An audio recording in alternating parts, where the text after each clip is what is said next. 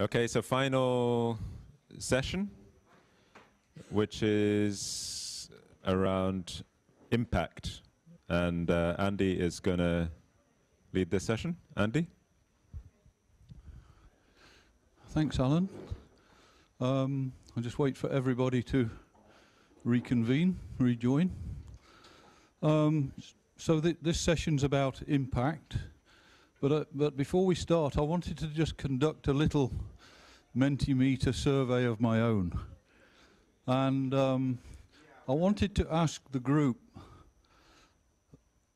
if you could just raise your hands in answer to this, please. We'll do it that way. Who goes to work with the feeling that they want to make a difference? Okay.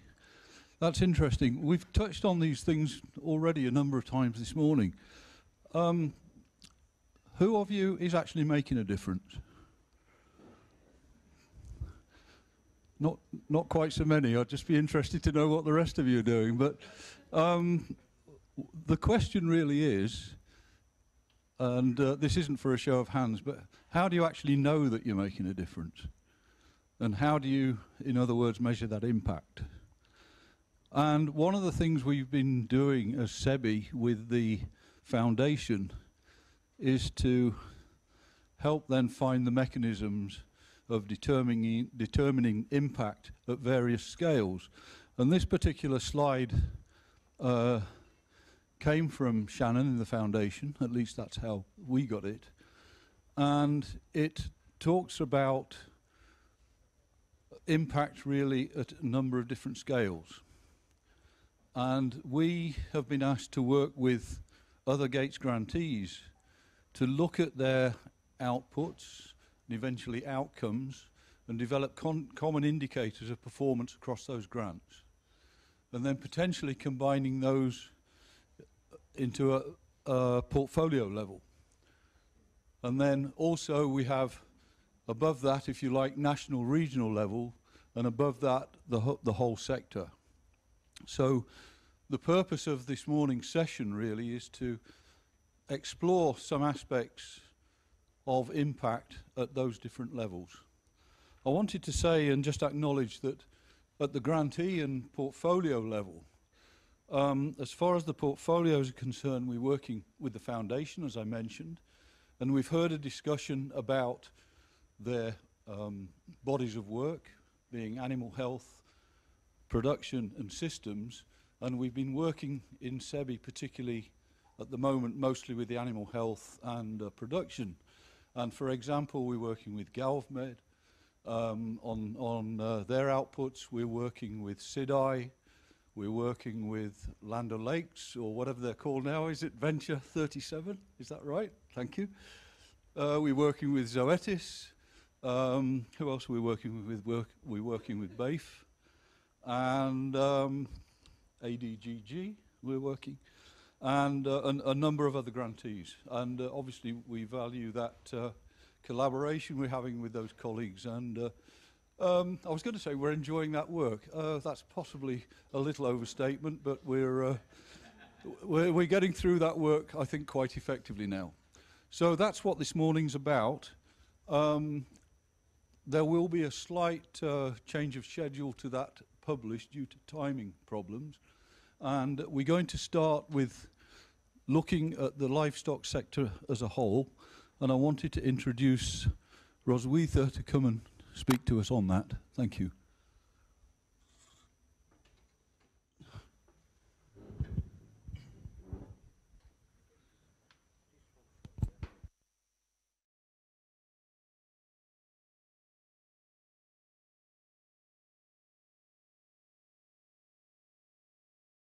Yeah, good morning, everybody. I'm very glad that I have the chance to talk to you here in this very interesting meeting. And well, I was asked to talk on the sector level, tracking progress towards achieving the Sustainable Development Goals. And just to remind you that the 17 Sustainable Development Goals of the 2030 Agenda have been adopted by the member countries in 2015. And well, you asked me to talk about this topic, but here's a small reminder. We have 17 goals, and under these 17 goals, we have 169 targets. And for these 169 targets, we have 230 indicators. And some of these indicators have sub-elements. So I'm not going to present now these 230 indicators, because this, in fact, how the impact is measured based on these indicators towards achieving a target. I want to give you just a small example, and based on this example, we can see the problems, the issues, and maybe can talk about possible solutions and how to assist countries. I want to focus on one target and the Sustainable Development Goal 2, which is very important also in FAO's work, because this is the goal on ending hunger, achieving food security and improved nutrition, and promote sustainable agriculture. So this is really in the heart of FAO's mandate. And we will focus here on target 2.5 and 2 of its indicators. And here you see a classical example how targets are formulated.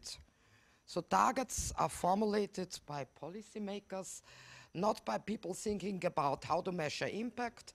It's nicely formulated, and one target under this Sustainable Development Goal says by 2020, which is now. So nobody asked me whether we should put 2020, because it was clear from the beginning that we are not going to achieve the target in 2020. By the way, most likely will be put forward to 2030 with the same content and the same wording. So by 2020, maintain the genetic diversity of seeds, cultivated plants, and farmed and domesticated animals and their related wild species, including through soundly managed and diversified seed and plant banks at the national, regional, international levels, and promote access to and fair and equitable sharing of benefits arising from the utilization of genetic resources and associated traditional knowledge as internationally agreed.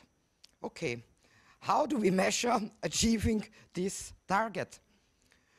Imagine, can you do this with one simple indicator? No. Under this target, 2 indicators have been developed. One indicator with a plant and an animal element, and a second animal indicator. I will focus, as I think we're talking about livestock data, on these 2 indicators which use data from the livestock sector. And these are the 2 indicators. I don't know, I think many of you do have a background, not only in statistics, but also with livestock, as I heard from this very nice introduction round. So I can use the normal terminology here. So the first indicator says it's the number of animal genetic resources for food and agriculture secured in either medium or long-term conservation facilities. What does this mean? It refers to the number of local breeds. There's a clear definition what is a local breed, with material stored within gene banks. So it's cryoconserved material.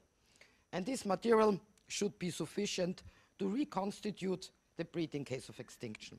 And the second one refers to breeds at risk of extinction. So how this is reported? Countries, and there's a specific person in each country, report basic data to FAO, because FAO is custodian of these indicators, and enter this data into the DADIS, the Domestic Animal Diversity Information System. In case of the first indicator, it's cryoconserved material like semen embryos. In the second one, it's population sizes. And based on population size, risk of extinction is calculated with a very simple formula. The logic is the less animals per breed, the higher the risk of extinction. Well, and then DADIS calculates these indicators on the national level, and then there's a certain algorithm to aggregate on the regional and global levels. The impact is easy to measure, or the indicators are simple to interpret. If the number of breeds with sufficient material stored increases, we make progress towards the target. If the proportion of breeds at risk decreases, we make progress towards the target. So the indicators as such are very simple. The problem is the data are also simple, you could think. we have a lot of data gaps, a lack of data in many countries, and the indicators cover only a part of the target. Remember how the target 2.5 was described? There was a lot of access and benefit sharing. Nothing is covered with these indicators. So even the small target cannot be covered with 2 indicators. Now we come to the SDGs. We have 70 Sustainable Development Goals. How to measure progress towards to these 17 Sustainable Development Goals with 169 targets and 230 indicators. Well, I give you just one example. If we intensify the production, the livestock production, well, we might have progress towards target 2. We reduce hunger. We might also reduce the environmental burden of livestock production, emission intensities, very good, positive. But on the other hand, while going in this direction, we compromise most likely also animal welfare, human health, by the use of antimicrobials, by increased risk of cases and spread of zoonotic diseases. This is one of the risks. And especially in this case, it's very likely that we reduce animal genetic diversity. So this is the indicators we just saw before, and we lose diversity. So you see, between these goals, there are synergies, but there are a lot of trade-offs. So if you want to learn more about synergies and trade-offs and understand livestock sector and the Sustainable Development Goals, I warmly recommend this publication to you. Many of you might have read it already and think how we can measure this with data. If you want to learn more about the data of these 2 specific indicators I presented, please have a look at the DADIS, the Domestic Animal Diversity Information System. Thank you very much for your attention. Thank you very much. Well done, yes, indeed. And that's what we need. Thank you very much. And I should have explained we needed to change that schedule because Roswitha has to leave quite soon. So thank you for bearing with us. And sorry, Neil, I didn't explain that to you, but I'm going to invite you to come up now and at the other end of the scale, really, to look at delivery from at the project level. I wanted to say that in line with the other sessions, we'll go through the short presentations and then have a discussion at the end, facilitated by Alan, I think. Okay, over to you, Neil. Right, good morning. So this is down to a very low level after having looked at a very high level. What impact language do we speak at an organizational level when you've got interventions on the ground? Impact basically implies change. What change are we bringing about attributable to our interventions? And in order to understand that, it's probably best just to have a little look at our impact pathway. So this is what is there at the moment. It's in the field before the intervention. We deal in animal health products. These are already being bought to a certain extent by smallholder customers. They have their livestock and they are getting benefit, deriving benefit from that livestock. That's what's there before our intervention starts. The difficulty with this situation, and this is the basis for GALVmed's intervention, is that the burden of disease depicted thus is high, and therefore that constrains productivity and livelihoods. So our interventions are involved with developing new products and getting existing products out to the smallholders. They are adopted by the smallholders, and that is depicted thus. No marginal changes here. That's grand stuff. And that in itself leads to productivity changes, which is depicted thus. But if you lower the burden of disease, you're effectively lowering the level of risk facing smallholders. And what you should be seeing is some sort of ancillary adoption of better inputs and practices. And that in turn, again, improves productivity, depicted thus. Collectively, that productivity gives rise to welfare and livelihood benefits, depicted thus. And some of that extra income, which is part of the welfare benefits, flows back into more products, and hence it is sustainable in the long run when working through the private sector. So that's all marvelous. That's how it works in theory. But what it shows is that there are distinct areas, there's distinct steps on this impact pathway where change happens. And we'll just look at a couple of examples of these. So first, if we look at adoption, this is a big one for us. Nothing's going to change unless there is adoption. So what are the rates of adoption that we get? Here's one example. This is vaccine A. Looking along the x-axis, that's a period of about 2 years there. And this is a fantastic example because you see if you segment the smallholder customers, large, medium, small, you're getting 100% adoption in the large category, 80% for the middle, 60% for the small, in a period of 18 months to 2 years. So that's a really good one. This is a slide for the Ministry of Propaganda, if ever there was one. It's a nice one. Here, not such a good one. This is vaccine B, and this is after a period of 3 years of market development activity of private sector partners. You see area A, 50%, well, that's okay. Areas B and C, definitely not so hot, 7, 8%. What's going on there? And this is where in adoption studies, you can't just have the measures as we are seeing here, but behind this, there's a lot of information. The whole slide deck just for this one is about 100 slides long. And you see there's actually a very good reason why you're getting such low rates of adoption in areas in B and C. The smallholders are behaving rationally. There's no one cause. There are lots of causes behind it. And understanding those causes, that's the difference between success and failure for us. But okay, products are being adopted. What actually happens when they're getting into animals? And that's depicted thus. Productivity, remember the steps on the impact pathway. Here we'll start off with a good one again. And so this is a poultry vaccine, and this is basically baseline, endline, difference of about a year. Just about all locations, apart from Tanzania, the bottom and the middle, you're getting significant increases in flock size, and if time permitted, we'll see that translates through to offtake, increased income as well. So that's a good example. What about if you're looking at something a little bit more marginal here, just like dewormers, and you're looking at differences in weight gain after a period of about 60 days?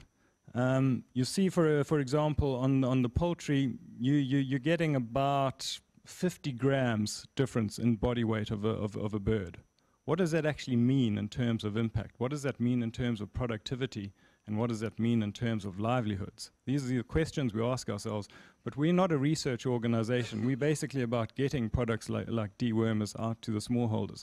So at certain times, or often like this, we look and we basically shrug our shoulders. We have to admit we don't know. It looks like it's a good thing, but in terms of quantifying that good thing, in terms of productivity and livelihood, it's hard and it's costly. And as an implementation organization, is it really our place to be doing that?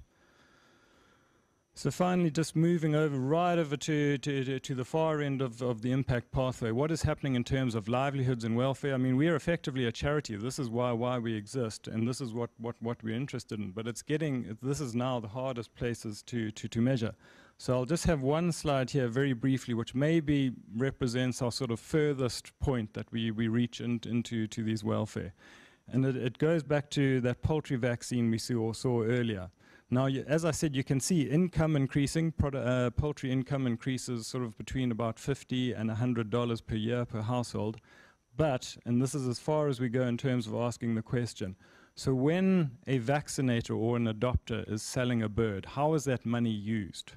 I mean, does it go and get used on booze, as people often say, or is it used to some good cause? And then comparing between adopters and non-adopters. And so you'll see some interesting differences, like a lot more seems to be spent on household education in the adopters and in the non-adopters, but less on health. But again, this just demonstrates maybe the limitations of organizations in the field. To what extent can you go and get that sort of data? There are a lot of assumptions here. How do you sort of trace back from our vaccine coming in to things like children going to school? It's difficult and it's costly. That's the main point we make. And so these sort of things we tend to bring out and show to in the research community and try and get interest there for people to come in and subsequently look at these things. Finally, the feedback, the all-important feedback. This is for our private sector partners. This is critical. So we look vaccine supply. This is an example. 5 years later, nobody is involved in it. It's standing by itself. The vaccine supply has actually grown. The vaccine usage as well, it's still pretty healthy, 60%. So this is what we want to see in the long run. This really, this test of time, more than anything else, determines what impact you're going to achieve in the field. Thank you.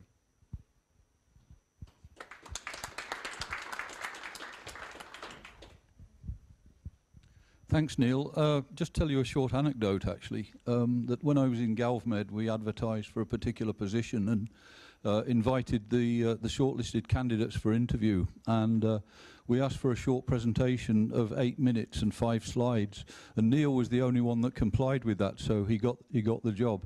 I think you were on the cusp there a little bit, but we'll accept that, Neil. So thanks very much. Thank you. We're moving on now to talk about the portfolio level, and I wanted to invite Andrew and Belinda, or Belinda is doing the presentation. Yep. To talk about that. Both. Okay. Okay. Yep. I wasn't sure which order, so ladies first. Okay. Do you want that? We can operate that if you want. Actually, that would be good. Thanks. Do you mind clicking through slides for me? Okay. So I think the favorite thing that I saw this morning that explains what Andrew and I are presenting was something on the Menti that said, investment equals impact, ?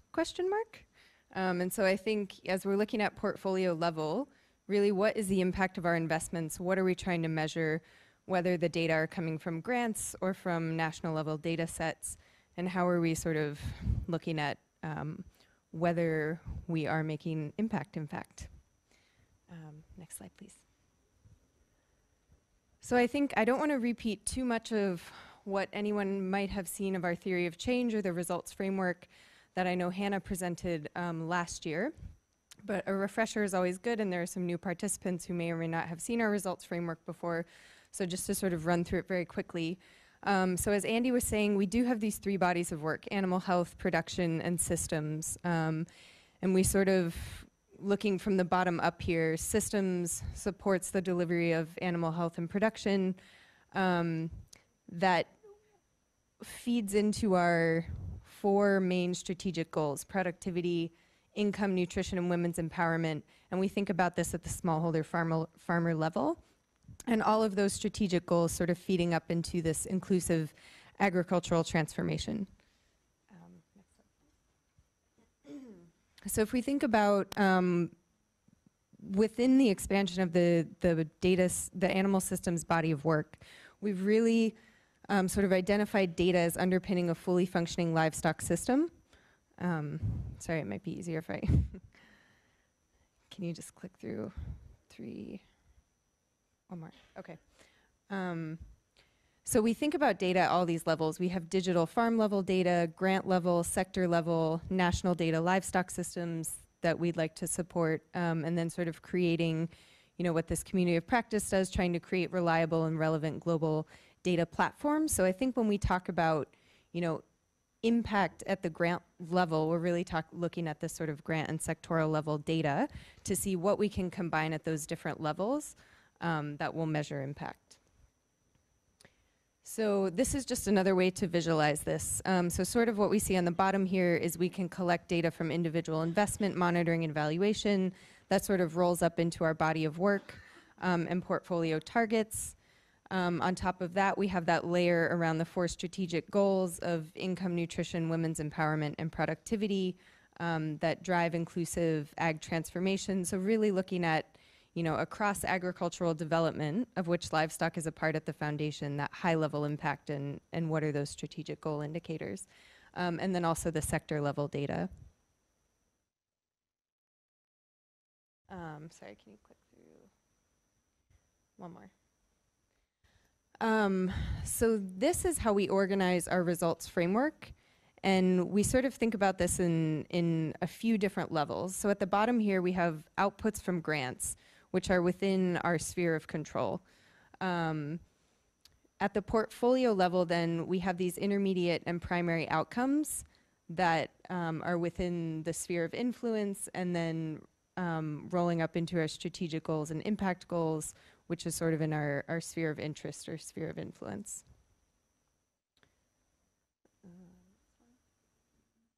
And so this is our results framework. So we try to map all of our investments to these primary outcomes, which are the orange boxes. You can see the 4 strategic goals across the top, and then the impact goal of inclusive transformation. So if we go to the next slide, you can sort of see within the different bodies of work, we have investments that map to these different primary outcomes. So where we think we're making impact at a primary outcome level, then that's how we sort of map back to there. So in order to look at our whole portfolio and see if we're making impact, we've sort of consolidated a list of 10 headline goals. And these are a mix of grantee data. So what Neil was presenting, the impact of GALVmed, of delivery of products at the farmer level, how can we extrapolate that to net economic benefit? So for that indicator, data are coming from grantees. For some of the indicators like % of improved animals in a national herd or flock, those are coming from national data sets, or some of the nationally representative, for example, LSMS, or some of the other publicly available data sets. Next. So just as an example, SEBI's been doing these visualizations for us, and we anonymized this a little bit. So essentially, you know, by product or by vaccine sold, you can see sort of effective immunization coverage in the geographies we're interested in. Next, please. If we look at percentage, so this percentage of improved animals in the national flock or herd, and then we compare that with, you know, percentage of households from a different data source, percentage of households rearing improved animals by species from the LSMS data. And then we can sort of see at the different levels from which we're collecting data, are we able to triangulate on improvements in sort of influencing improved breeds.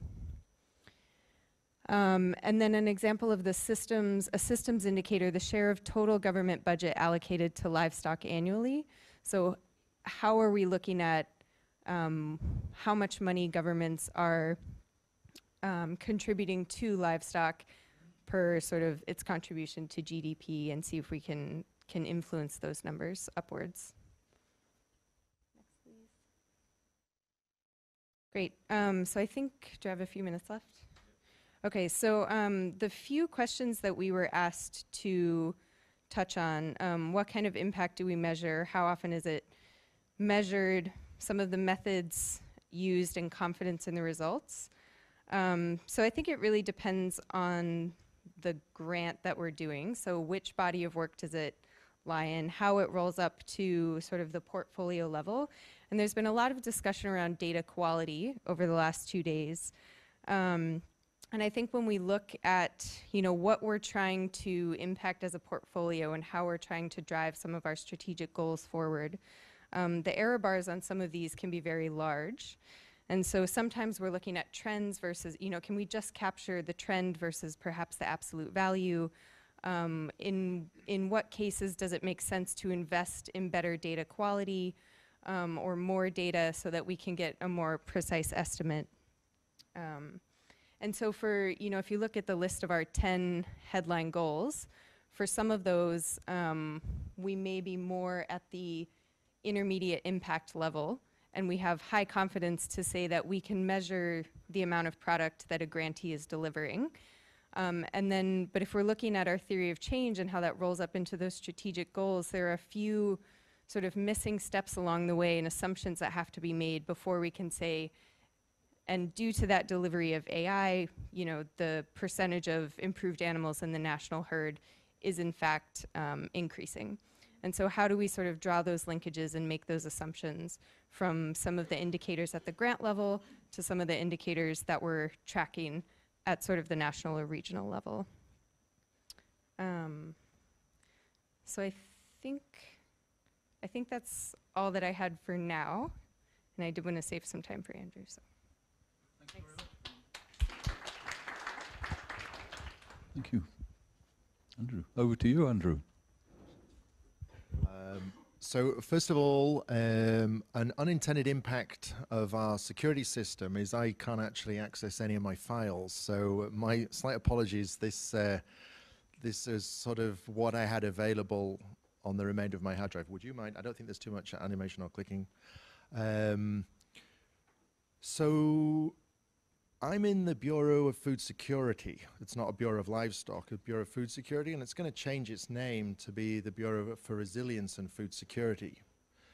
So I think it's a really important thing that for USAID, livestock isn't an end goal. It's a means to an end. So everything, livestock is just a tool to achieve development outcomes. Perhaps a little bit in contrast to some of the comments that Neil made, we really are just looking at the livelihood outcomes, the resilience and livelihood outcomes, and however we can best achieve that in a pretty competitive environment, and one that wasn't really very cognizant of the role that livestock can play. So, you know, a lot of these comments here are going to be not livestock specific, and I would encourage us to, whilst we're a livestock community, to think about how livestock further advances other higher level orders. So our speaker earlier talked about the sort of linkages to the SDGs, and that's a key part of our work. So I chose this picture just to sort of like flag the kind of areas that we work in. We're really looking at poverty alleviation, malnourishment in some of the poorest parts of the world, and it's how livestock can advance those higher level outcomes. Next slide, please. So this is our results framework. It's at the food security level, and there's a lot of detail there, but the key point here is that we have 3 core objectives that all of the work needs to track to: inclusive, sustainable ag-led economic growth, strengthen resilience amongst people and systems, and a well-nourished population. So I don't think we'll find the word livestock on that anywhere, but livestock, as I try to advocate internally, applies to it in most, if not all, of those locations. But again, it's all about the food security and livelihood outcomes that we're striving for. Let's see if I can do this. And I think, perhaps as has been said, but we're really focusing down on some of the more fragile countries and the lower economic groups. It's not livestock on a global sense, it's really targeted into core countries. And we have 12 specific focus countries where we work, and a slightly wider group of aligned countries. Next slide, please. So what do we measure? We have a focus on productivity, sustainable intensification, so we're measuring sort of input supply and some of the output markets. We can achieve that quite effectively at the project level, at the commodity level, but it becomes extremely difficult to speak to that at the portfolio level. We're also pretty decentralized, so a lot of our funding goes through the missions, and they determine how that's spent and the specific targeting. They need to fit broadly within that global food security strategy framework, but it's extremely broad. Most things fit in it. Our measurement is at 2 levels, and this is a little similar to the foundation in terms of your areas of implementation and of influence. The projects themselves are accountable to their direct beneficiaries, and they report on a suite of indicators around that. There's a lot of indicators, as some of you implementers will know. Many of them are output indicators that are really just helping us to understand that the money is being spent in accordance with the way the project documents, you know, that's what we approved. It gets more and more difficult. We have fewer and fewer of the outcome indicators. We then try to look at how our individual projects are scaling at the zone of influence. So a zone of influence typically is a part of a country, usually selected for its agricultural potential, but it's the level and concentration of poverty in those areas. Then for the zones of influence, what we measure in a slightly different way. Do we have the next slide? So sorry, just before we move on to the zone of influence. So individual projects, we have a suite of these standard indicators, and these are the 4 key ones that we look at that will directly relevant to sort of impact in the livestock sector, but they were all written with crops in mind. I think I may have tweaked the wording a little bit, but much of the metrics were designed for crop measurement, and that has become quite challenging in terms of adapting it to livestock systems, particularly in systems that are mobile. So I'm just quickly, you know, but we've really struggled with measuring yield. We have massive inconsistencies in how it's measured, and that makes aggregation of data particularly difficult, despite quite extensive performance indicator reference sheets, which are very lengthy documents for those of you who are aware of them, that give guidance on exactly how to measure with the intention of standardization, but it simply became too difficult. So our M&E team, when I was asking them about this, they basically said that at the livestock level, at the portfolio level, we simply can't aggregate results between projects and roll that up between the different projects in different countries. The methodologically, the quality of the data that we're getting just isn't strong enough to do it. One improvement that we have made is that we now measure context indicators. We would previously not note whether or not it was a good year or a bad year. So there could be a major drought, there could be a whole ton of crop pests or livestock diseases, and we weren't really capturing that. So we could get a fairly sort of ordinary result, which was actually a very good result in a bad year, but that wasn't captured. So we now collecting a lot through remote sensing in a lot of cases, context indicators to try to balance some of the performance against the prevailing agroecological conditions. Next slide. We also focus quite a lot on resilience as a key characteristic and a reason, if people don't have it, as to why they're recurrently falling back into poverty. So this is actually just looking at emerging infectious diseases. We struggle to classify animal disease as a risk, which gives some indication of the sort of lower priority that's placed on livestock and in this case livestock diseases, drought, conflict. There are a number of other higher order shocks and stresses that a lot of our farmers face. And our measurement approach to resilience is a whole suite of information on that, but essentially we measure normal outcome indicators and we look at how badly they're hit when a shock strikes. So there's no specific resilience indicator. It's a question of tracking the impact of a shock on the indicators that we already measure. Next slide.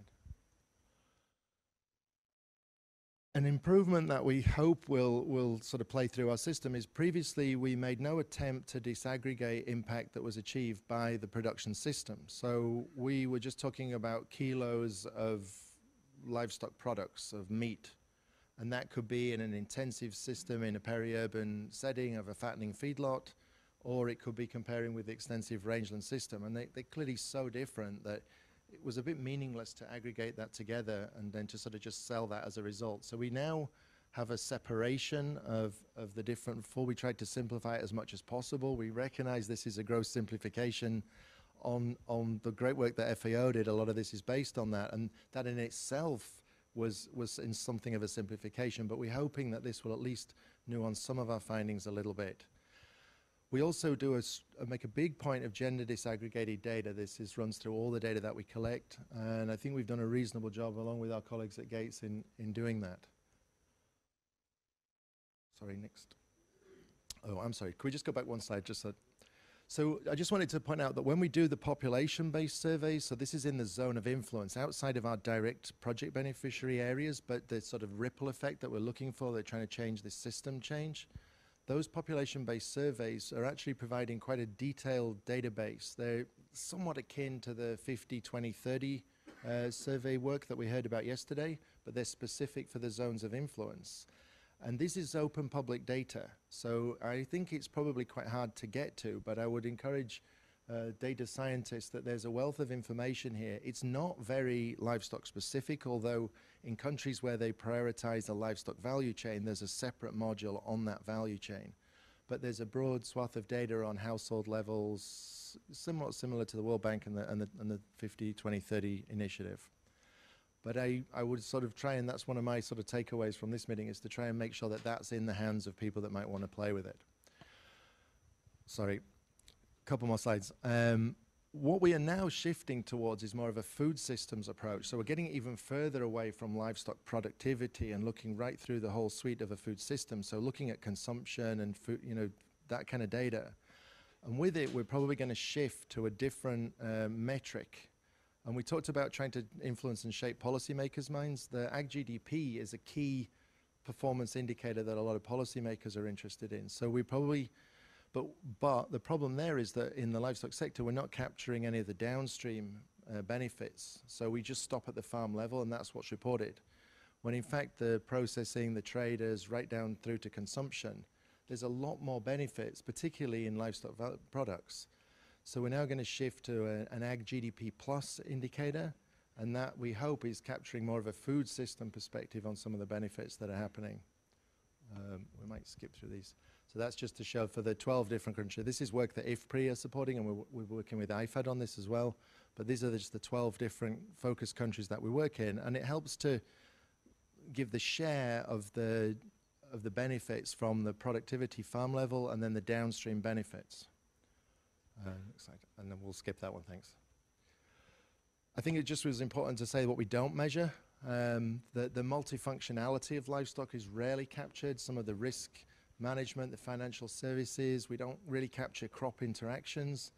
And essentially all this contributes and rolls up to a massive undervaluing of the impact that our programmings are having.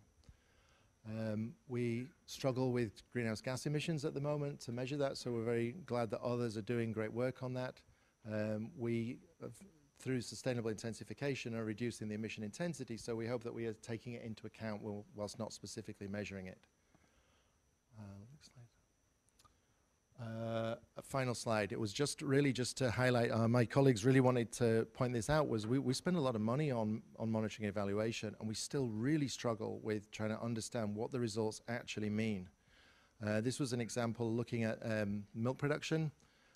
We had a torrid time trying to just capture how much milk's actually produced, huge amounts of biases, recall, different problems. We then, in this analysis, in the first year, we went from like it's the blue bars that are sort of interest, that we went from 2.3 to 3.3, so we thought things were going well. And then in the third year, it went back down again, and it took forever to try and work out what was going on there. And we believe we probably crowded in a lot more people who were in the dairy sector, but they were operating at a much smaller scale and they weren't adopting as many interventions. So it was a positive result, but it took an immense amount of time. And the techniques that we use for survey work, sort of at baseline, midline, and endline, were really not suited to understand this data. We had to go back and go through a whole different level of impact assessment to try and understand the result that we'd actually got. And I think that's it. One just show me. Yes, thanks.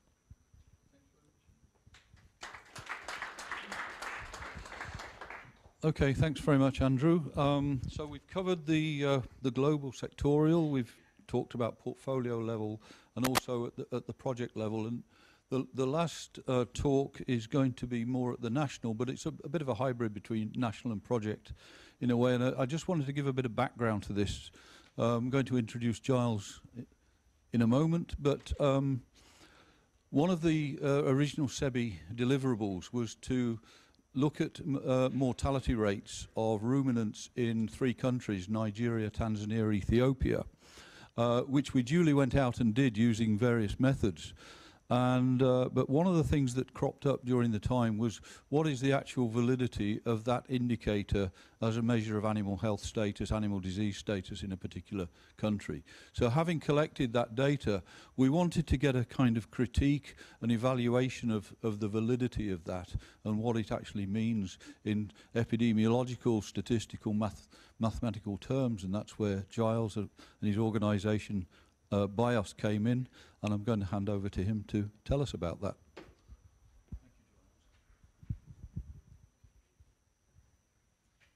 Thank you. So although it's called the analysis of mortality at the national level, what I'm concentrating on today is the utility of these data to evidence impact. Okay? Okay. Wrong way. Okay, so, and I'm going to concentrate today just on Ethiopia and just on mortality in small ruminants, not for any particularly good reason, apart from the fact that when I came to write this talk, these were the set of graphs that I could find that I'd already produced. So there's nothing special about Ethiopia, there's nothing special about mortality in small ruminants, it's just somewhere to start if they give us a good insight. And we're looking at 2 separate data sets: the disease outbreak and vaccination reporting data set, DOVAR, which is monthly recording outbreaks of notifiable diseases in livestock, and we had access to several years' data from 2009 to 2017.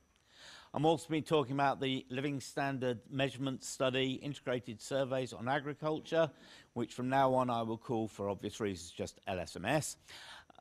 biennial survey. It's an economic survey done by the World Bank, and I've put unknown sampling strategy. They haven't, and they do publish what it is, but as far as we're concerned, it's sort of unknown. And certainly, it's not meant to be representative of agriculture or the livestock industry. It's meant to be representative of the national economy, which is somewhat different. And you've probably all seen this before, this so-called pyramid of disease. So we have a lot of infection, relatively less clinical disease, of which fewer animals die, even less recognition of why they died, then reporting, tested, and finally becoming a statistic. So in fact, the statistic is a very small part of what's really going on. And what I want to stress here is that although I've produce it as a nice pyramid, it doesn't necessarily look like that. Okay, so how peaked it is changes. So for example, if you're looking in the UK at foot and mouth disease, then infection, yeah, okay, we get a certain level of infection, much less clinical disease. Animals die, now that depends on whether we're talking about animals dying from the infection, in which case there are none in the UK, or whether we're talking about culling, in which case there are actually more animals culled than were infected. And what we actually use as our statistic is the number of animals that we cull. So in fact, our statistic for foot and mouth disease, for example, during an outbreak, is in fact larger than the level of infection in the UK during an outbreak. But if we just look at Dovart, and this is across all causes of mortality in small ruminants over time, and what I want to stress here is this scale. So this goes from 10,000 down to 1,000. So in, if I get the right year, 2011, there were just under 10,000 small ruminants reported as having died from notifiable diseases. Whereas, 5 years later, in 2015, there were just over 1,000. So that's a tenfold decrease. And if you'd asked me a week ago, did I believe that, I would have said no. However, I've rethought what I think now, and I think, yes, that is what was reported. But again, it's this idea of this pyramid of disease, okay? And what gets reported is not necessarily representative of the risk. And I don't believe, with some evidence, that the risk actually decreased tenfold over those years. It might have decreased, I don't know. I don't have any access to what was going on in the country. But what was reported decreased tenfold. And there can be all sorts of reasons why that happened. So in summary, for the Dovart data, mortality differs by region, year, and disease. Disease pattern changes across regions and years. And even within a region, you don't have the same pattern of disease year on year. So this is really complex data. There's nothing simple. And there is no way that I can give you a sensible summary statistic of these data. One question we might ask is, why is there so much variability? And if we now go to the LSMS, we get some insight into why there is so much variability. So we have 6,500 holdings, of which 82% said they had no deaths, which may or may not be correct, I don't know. But the non-zero deaths are highly clustered. So you don't get very many who only had one death, but you do get an awful lot. The average group size was 10 animals. You get, out of 10 animals, you would expect an awful lot of them would be showing 8 or 7 or 5. Okay, so they're very clustered in space and in time. And that is the problem with mortality. Using mortality as some sort of measure of impact, most of the time you get nothing. Every so often, you get an awful lot. So in conclusions, I think mortality is not a good indicator. We can talk about the pyramid of disease and how that varies over time and in space. Preponderance of zeros, highly clustered. Difficult to use this to evidence change. And we could say, well, okay, would just the number of outbreaks be better? And I just did a quick back of an envelope calculation here. So if you have an average of 2 per year, If that drops down to 0 and you get no outbreaks a year, you need to have no outbreaks for 3 years before, as a statistician, I will say, yes, you've got a significant change. If you go from 2 to 1, which we might think is actually really good, you now need 15 years of getting only 1 before I will say that is statistically significant. What could we use as an alternative? Yeah. What could we use as an alternative? I would suggest that, in fact, some sort of productivity is a better. So what I've suggested is perhaps the number of offspring reared to 1 year might be a better indicator. Less variability there, particularly if you do it per adult animal. That's me.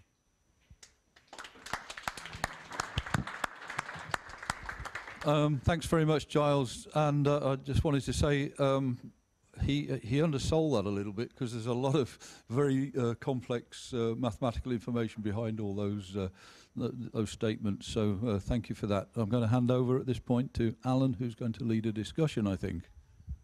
Great. Thanks, Andy, and thanks to all the presenters. We need everyone around tables because we're going to do a bit of table work now.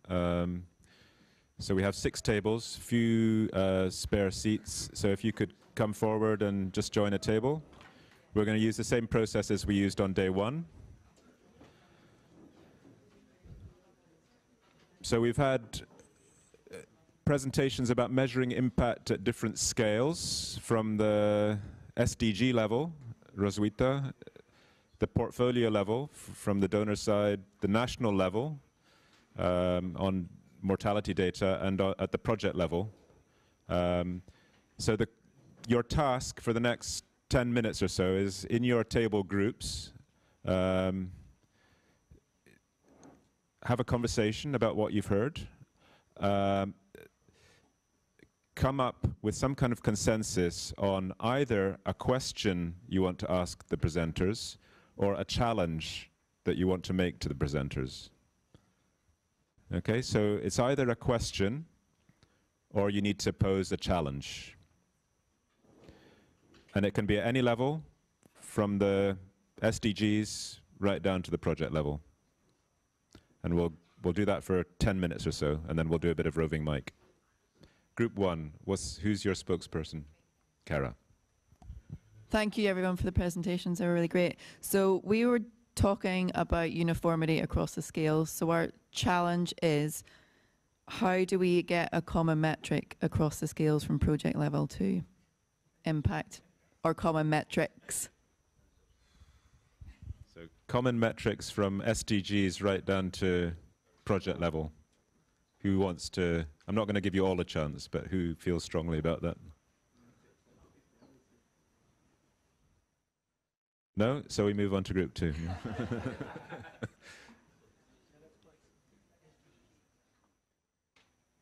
Neil, do you want to try that? So at the low project level, I mean, if we are required, and it will normally come from the donor to collect data in a particular way, then it's easy. We do it like that. But we have our preferred ways, which is adapted to our own particular initiatives. So in general, our data won't, if just left to our own devices, our data will not necessarily talk to another grantee's data. We have to be kind of corralled and shepherded in that way. Okay. Anyone else? Andy? I'm not really going to answer it, sorry, but I wanted to kind of acknowledge the problem, and it relates very much to a conversation that Shannon and I had just a few minutes ago, and it would be nice to see that pathway actually that runs through from the project level, from the level that Neil was talking about, up to that sectorial SDG level, and maybe that's something we could think about as a future issue to address within the community, but can't answer it now. But maybe it's something we could think about. Yeah. But my other response is we should refer it back to the group to see what they think about it.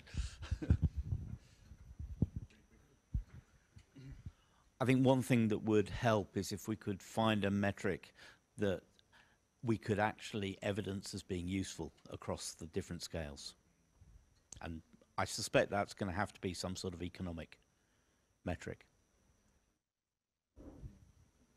Okay, moving on.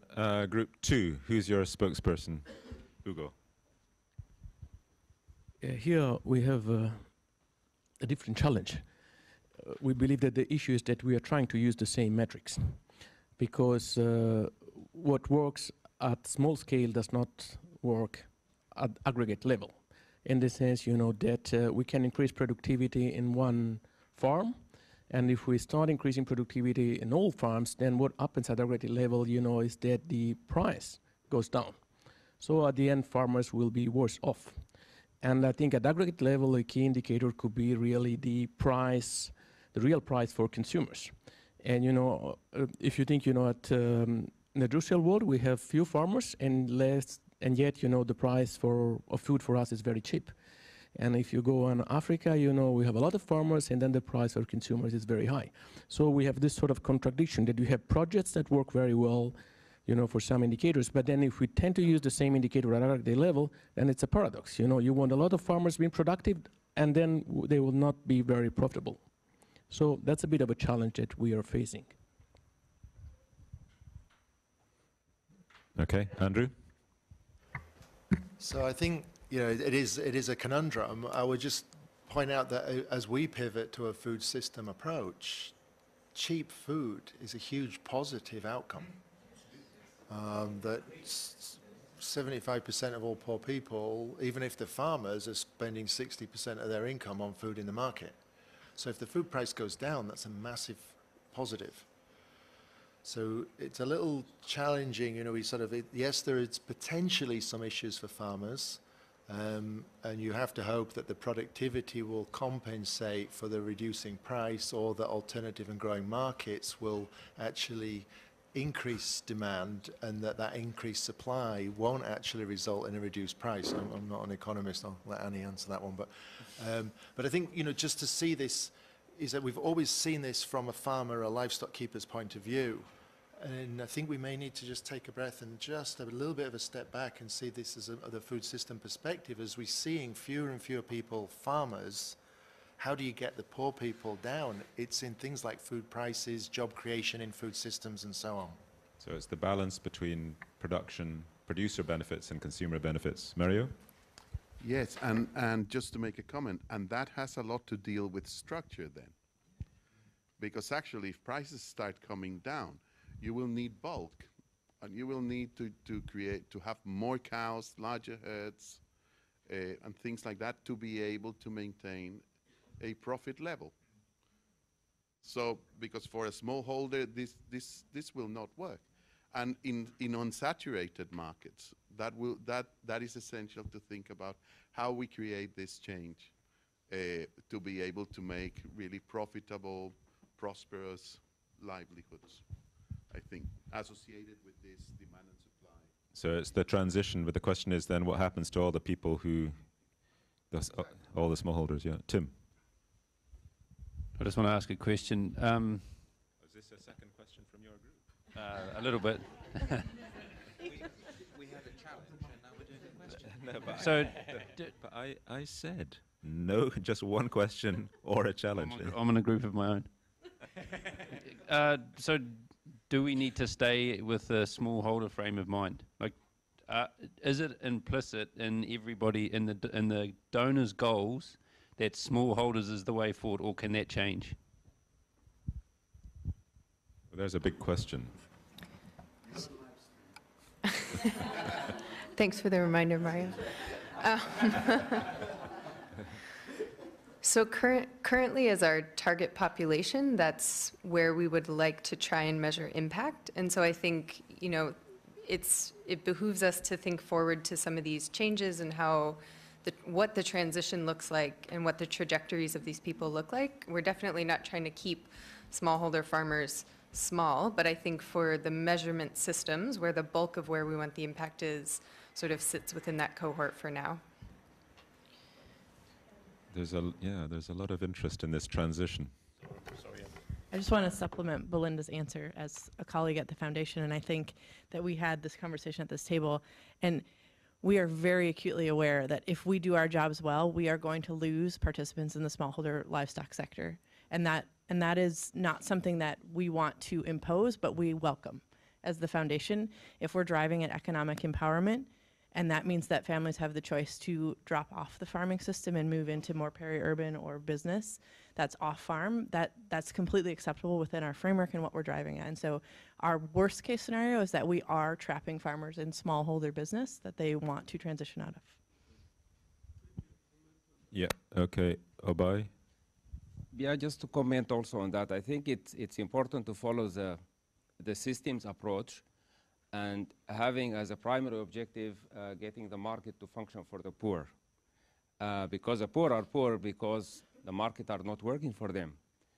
So we cannot exclusively work in improving the market just for a smallholder farmer. I think the idea is that many of our investments are actually for the whole market. If you look at health, for example, we cannot just limit ourselves to working with a smallholder farmer.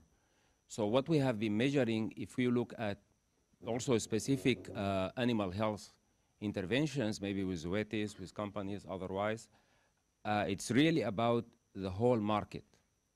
Knowing that part of this is going to create the traction that is needed to benefit eventually the smallholder farmer, but that's why we are also thinking internally about using another term, which is the poor livestock keepers or small-scale producers, rather than just limiting ourselves to people who have very small number of assets. Okay, Odede, and then Mario, and then we move to table 3. The purpose of all these interventions is to move people up from the status quo. So a good intervention to a smallholder farmer is to increase their productivity and profitability.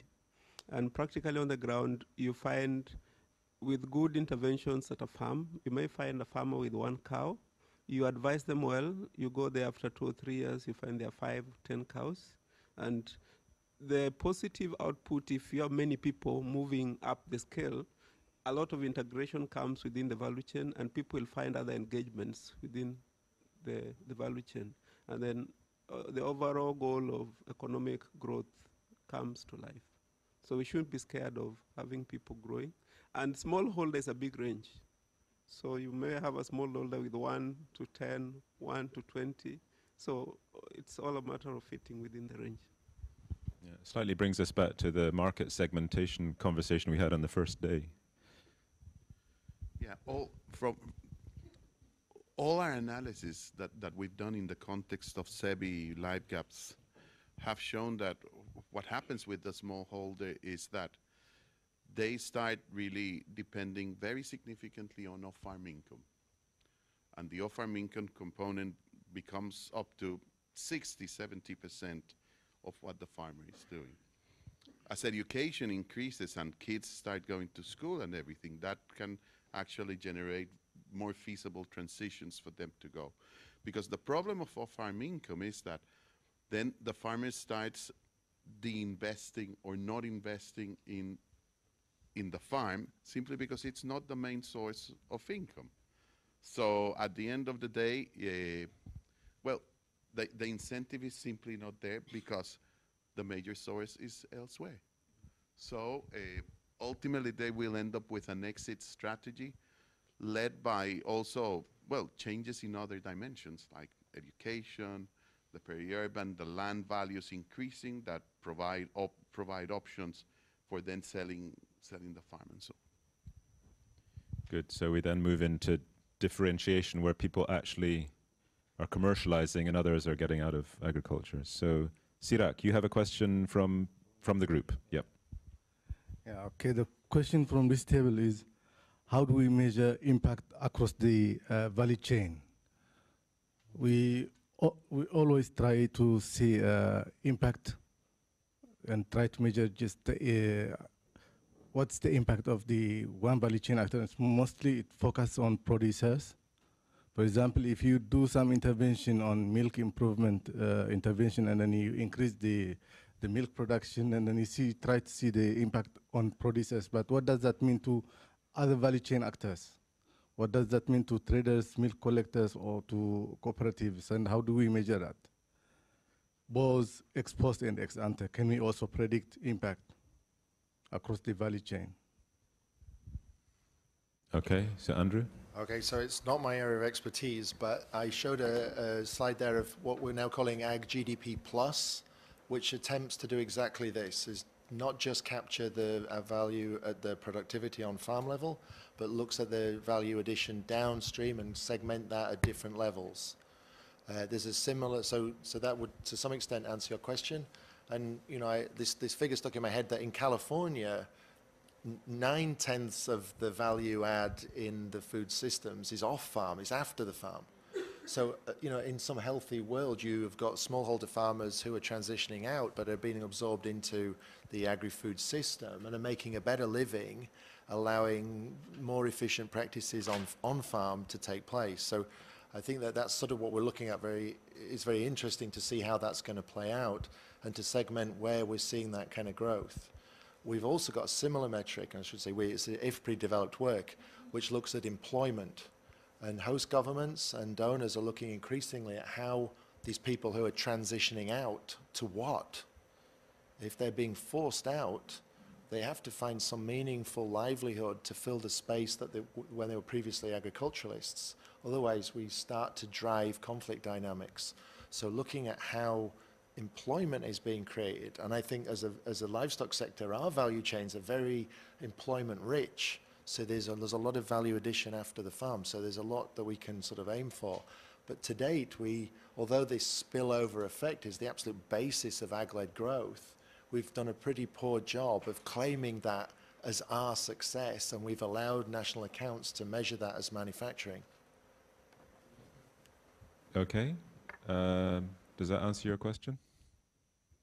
Can I just add one more quick thing to that? So I think an interesting research thread, one of the cross-cutting themes that's emerged for us is around gender. So if we look across the value chain, you know, where are women participating? Is it just as producers? Can we upgrade their roles?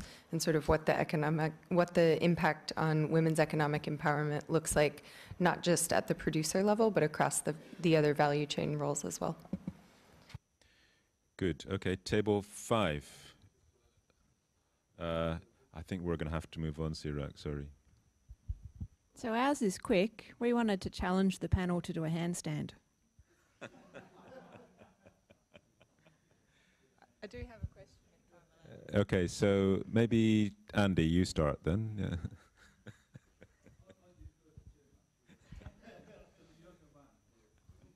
They do have a question. So we also had a question for Andrew and Belinda, which was, how do you measure progress towards the SDGs when the indicators are all so disparate? So how do you measure progress towards the SDGs when the indicators are so disparate?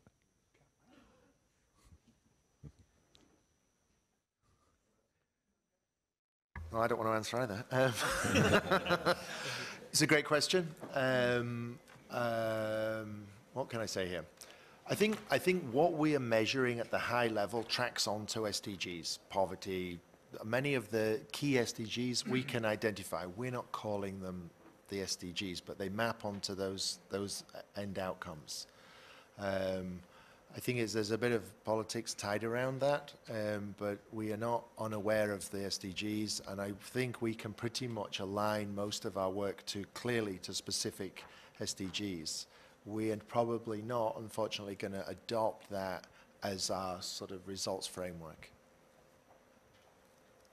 Belinda? I agree with what Andrew said. No, really, I think, I mean, it's not much different for the foundation. You know, within our program teams, we have very specific metrics that we sort of tailor to our portfolios.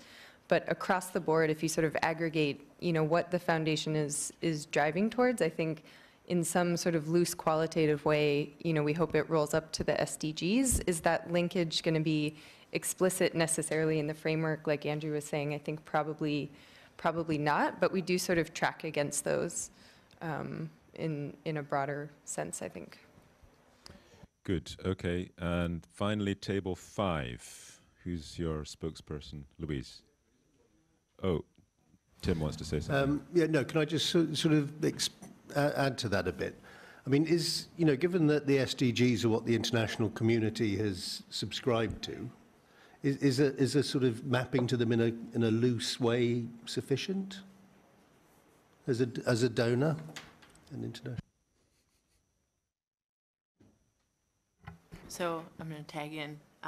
Not that I have like the assured answer, but I think from a foundation perspective, there's absolutely activities that map to goalkeepers and tries to keep track of sort of global progress towards those goals. And I think at a very strategic level, sort of in sort of the really high levels of the foundation management and leadership, they are tracking the progress towards those. But I think what's lacking is a concrete way to do just what we're talking about. We're talking about how hard it is to go from project level to portfolio level. So I think if the data community can help find viable pathways to those indicators and metrics that have been proposed, I think all of us would be open to figuring out how to map those back to our investments. So I think it's just been a lack of a tangible, concrete solution in that space, knowing what we're accountable for to our sort of our internal justifications, if that makes sense.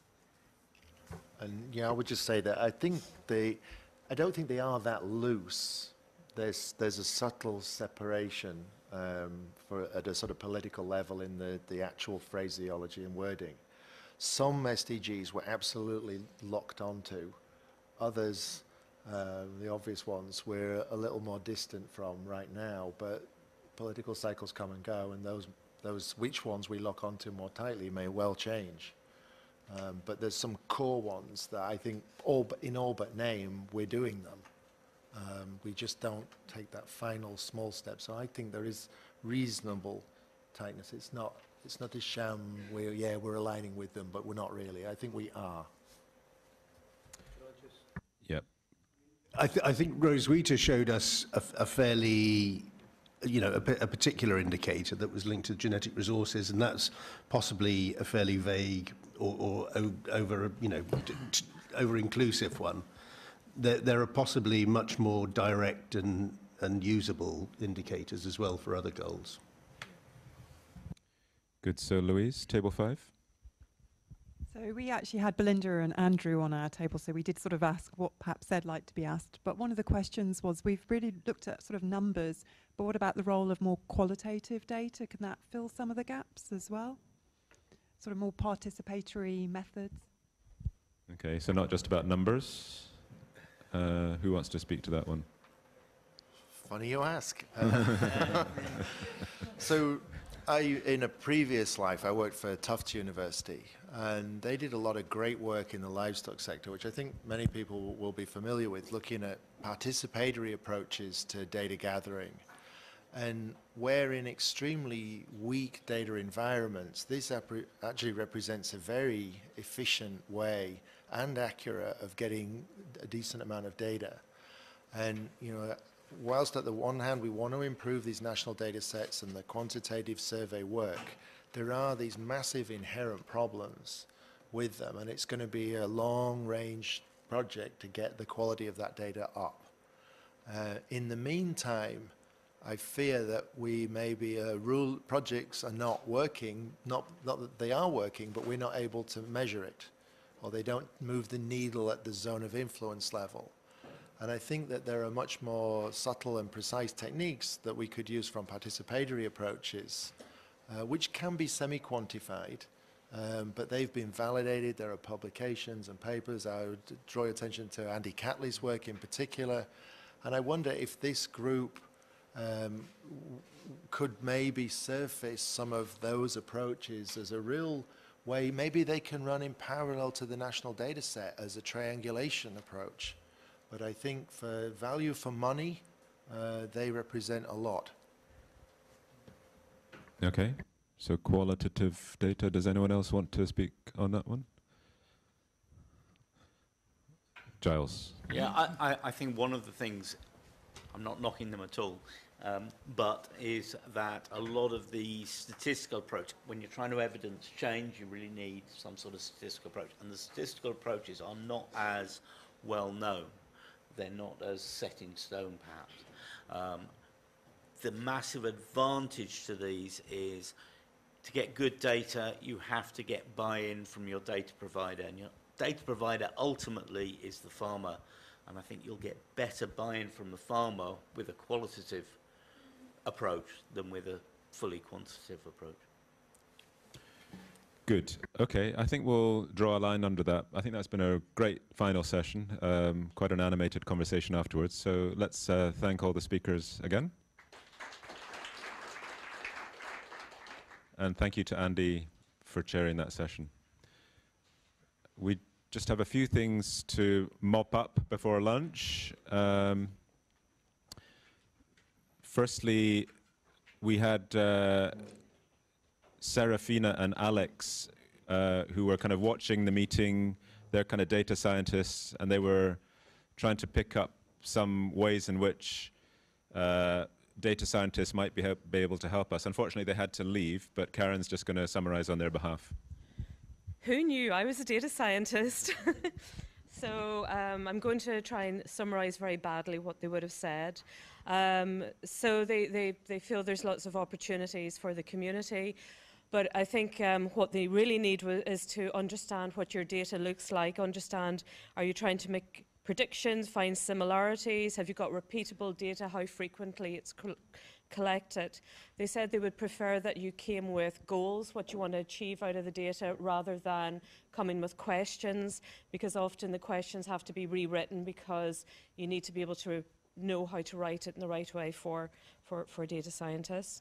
They suggested that in Edinburgh we have links into the Turin Institute, and they have a data study group that meets around 3 times a year, and we could present a sort of a thematic exercise. For example, livestock and genetics, bring together a couple of our data sets, and they could get a room full of people who are very interested in that particular problem and really drill into the data sets. So we can set, we want to achieve this, maybe to speed up the way in which the data is collated, or we want to look at a particular goal for the group and work towards that. They also suggested a lookathon and a hackathon, but the lookathon is really to understand what data you've got, what's the range, and what's doable with it. And then a hackathon could be potentially after that.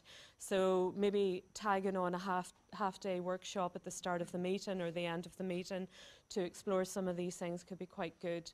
They said they'd be happy to take questions if you have questions for them, and maybe they could be filtered through or email, and we can follow up that way. So yeah, sorry it's not more comprehensive, but they had to check out by 12:30.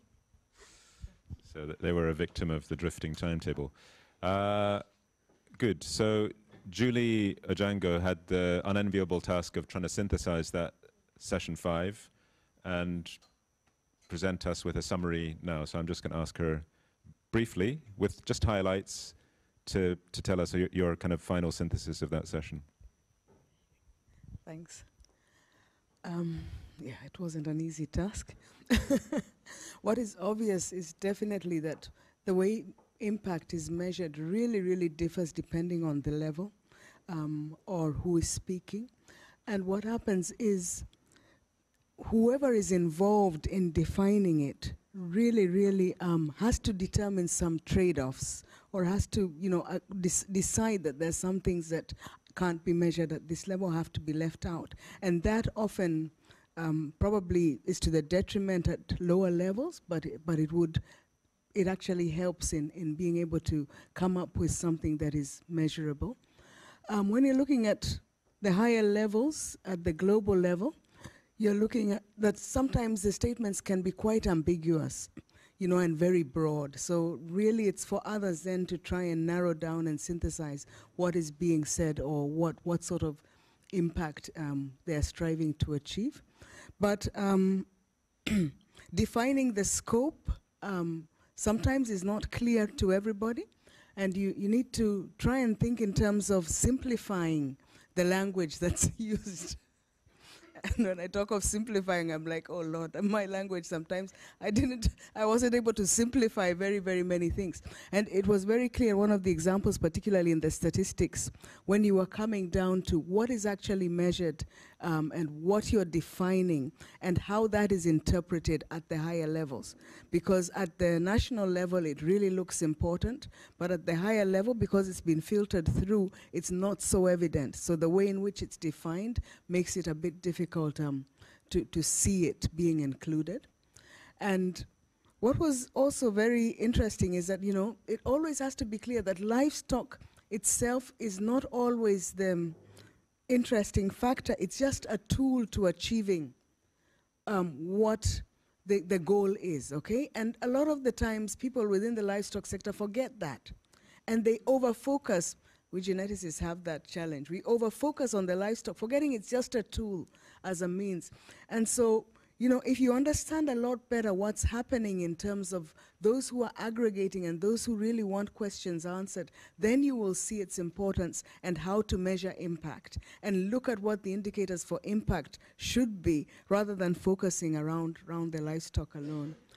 And yeah, so you're looking at also the way you measure, you look at your impact pathways, or you look at the ways, you know, you have to be very clear on how it cascades down, right down to the lower level, and what sort of impacts they should be measuring that actually are clarified to them.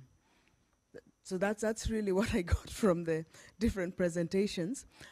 The session on questions, I missed half of them, I admit. But one of the things is a lot of times the multifunctionality of livestock is really not measured. And although we try to emphasize that and think of it as important, and we're looking at, you know, what really should the metric be? Should the same metric be used across the different levels? And the whole issue of the transition that is anticipated across the smallholder systems and how that should be measured, and also the balance between who benefits, the producers, the consumers, where should profitable livelihoods actually be measured? Those are some of the questions I got. I missed very many. No, that's great, Julie. Didn't she do well?